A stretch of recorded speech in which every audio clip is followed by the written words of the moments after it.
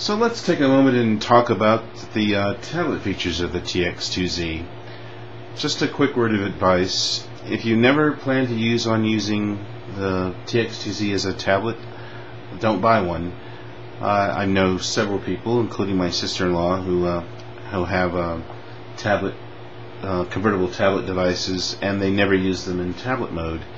So to me, that's just a waste of money. You can buy an equivalently powerful device for several $100 less usually if you're never going to use the device as a tablet. So on to the TX2Z itself here.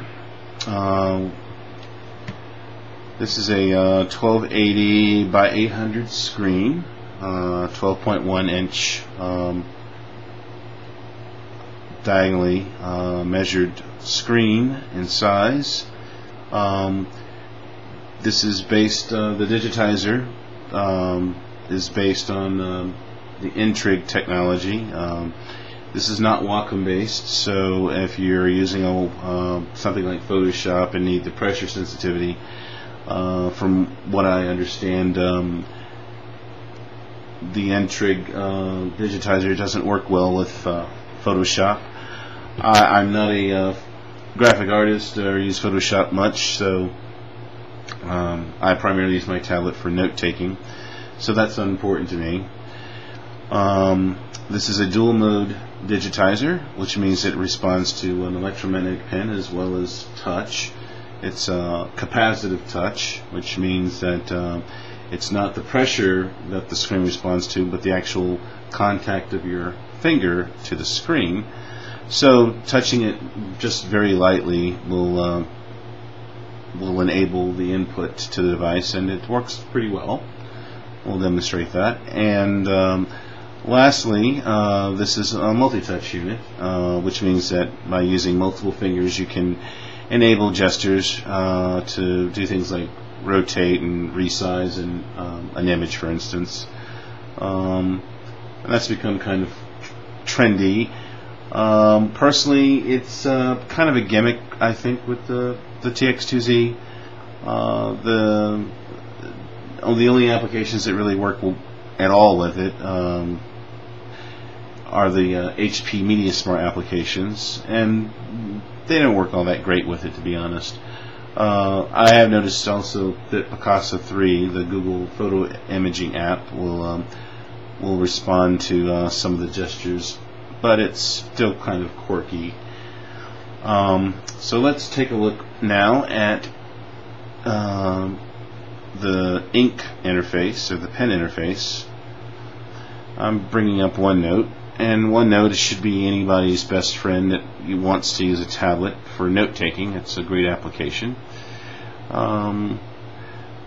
Another note as well, this is the Intrigue digitizer doesn't support a pen, or excuse me, an eraser, at least not with this unit, and I don't believe it. The Dell unit that just came out this fall, I think, uses the same digitizer, and it doesn't have a eraser as well. So it's a little bit of a bummer. Not totally bad, but as you just saw, I was able to, most applications like OneNote and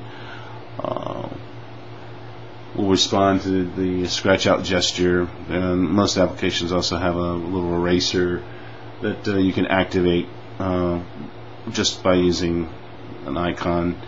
So the eraser is lack of an eraser is a little bit of a bummer, but not a deal breaker. The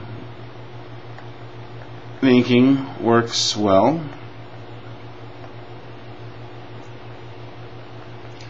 The pen is very sensitive, and it responds very well to all edges of the screen. There's no wobbling of the pen along the edges, particularly. That's been an issue traditionally with tablets.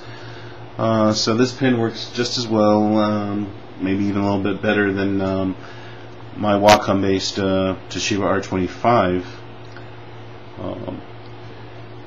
As you noticed too, as I was writing, this being a dual mode digitizer, touching the screen hasn't caused input to the unit.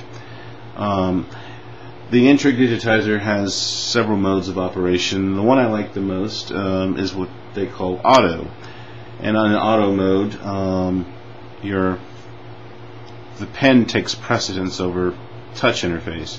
So as long as the pen is in proximity to the screen, there's no touch response. I'll put the pen down and I'll quickly double tap the screen, and you can see that little blue square, blinking square, just popped up. That means now the unit will respond to touch. So I can now touch the screen, and voila, I get touch input. I'll minimize OneNote, and then you can see the little virtual mouse. This allows you to more accurately position the cursor for touch input. So I'm going to go and bring up my taskbar, which I have set to auto hide, which the virtual mouse makes possible to do. You can't really bring that up without it. I didn't bring up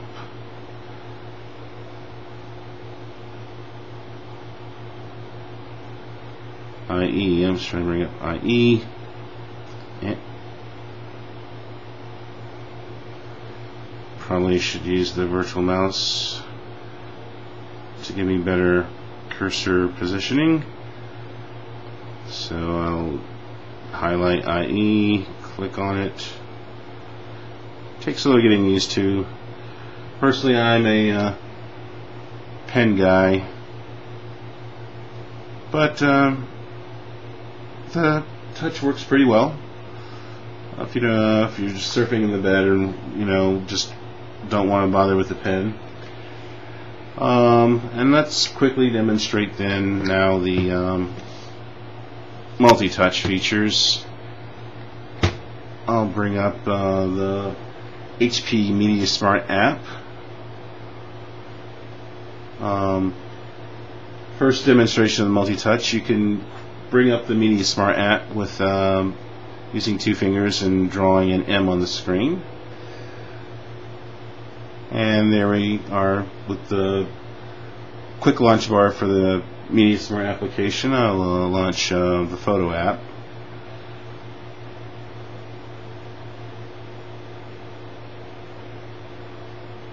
And I will bring up some images of some Christmas trees I took this Christmas.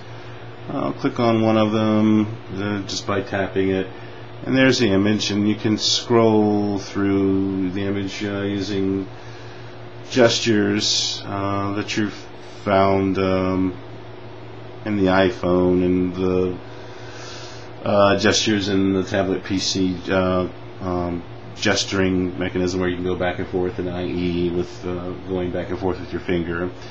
The multi-touch is, like I said, kind of a gimmick. I found it easier to use two fingers actually on two separate hands to do the rotation gesture. It's a little quirky. It's not perfect by any stretch, but it's usable. To be honest, it's just easier to touch a button to do the same thing, I think. But it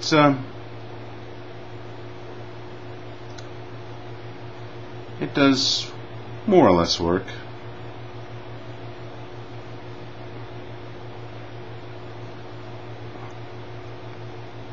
So, kind of neat. Not really a useful feature or a must-have feature. But there you have it in a nutshell. Quick overview of the tablet functions. Like I said, it's Intrig-based technology, not Wacom. So if you need pressure sensitivity in Photoshop, this may not be the device for you. There is no eraser on the pen. Dual mode, electromagnetic pen base, touch base, capacitive touch base. So you just have to lightly touch the screen. You don't have to use a lot of pressure. And for note taking and general purpose tablet use, it works very well.